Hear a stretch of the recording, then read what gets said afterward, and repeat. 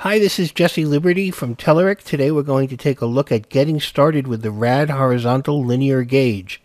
The RAD horizontal linear gauge is part of the Telerik RAD controls for Silverlight and WPF, XAML, and .NET development. To use the RAD horizontal linear gauge, we're first going to look at how you create the gauge, then how you create the indicator. We're going to create a numeric gauge and set a value. To get started, let's go to Visual Studio and create a new project. Let's name it Numeric Gauge. Save that as a Silverlight 5 application and add data visualization and its dependent references. The first thing we need to do is declare an instance of the RAD horizontal linear gauge and set its width and its height. With that in place, we have the outline of the linear gauge. We now need to set a scale for the gauge. Let's go again to create a numeric scale, set a minimum of 0 and a maximum of 999. We're then going to add the numeric scale indicators. The first set of indicators that we're going to add will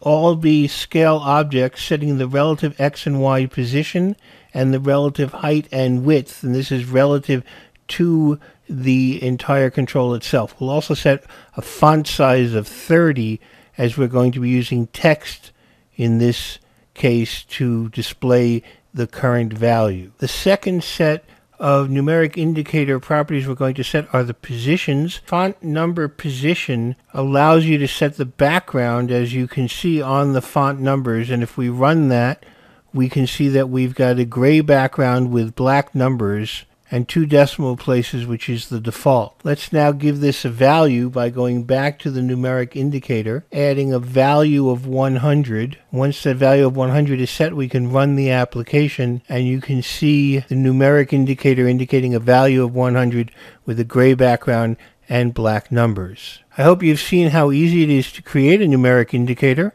For Telerik, this is Jesse Liberty. Thank you very much. I look forward to talking with you very soon.